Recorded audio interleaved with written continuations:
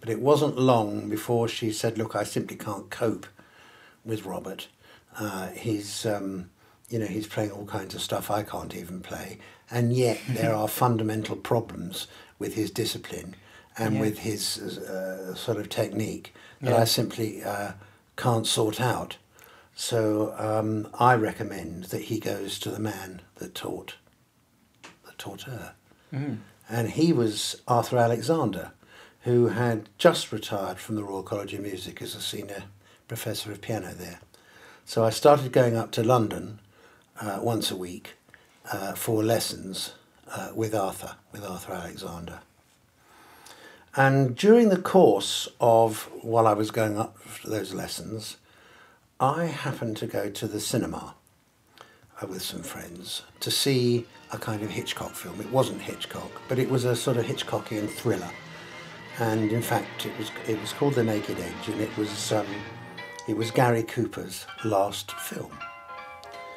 And it is one of those typical film noir films where the murderer's creeping around the house at the end and the woman's all on her own, and you can see what's coming, and the bath's running, and blah, blah, blah.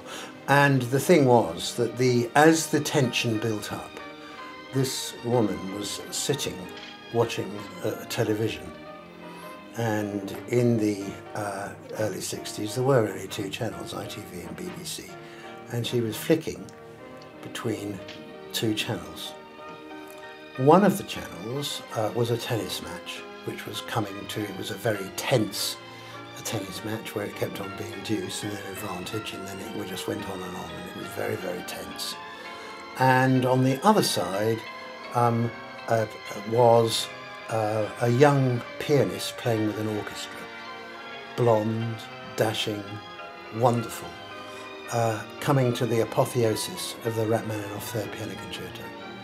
And I sort of went, wow, that really is what I want to do now.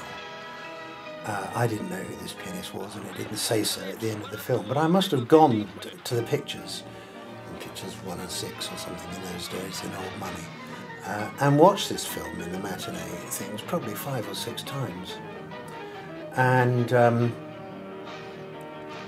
when I went up to London on one of my occasions to visit Arthur Alexander, I mentioned this film and that pianist had seen, and he said, "Oh yes, that's Malcolm. I taught him." So it was Malcolm Binns. Ah, right. Well, the time came when it was considered that I ought to try and get into the Royal College of Music. Now, the problem was that there were certain rules about being able to get into the Royal College, and that meant that you had to have passed certain normal educational exams. But of course, I'd never done any of them. I didn't even take my 11 plus, let alone fail it. Mm. So here I was as a young 15-year-old with all this music pouring out of me, and all this sort of passionate animal instinct for the piano, and was semi-literate.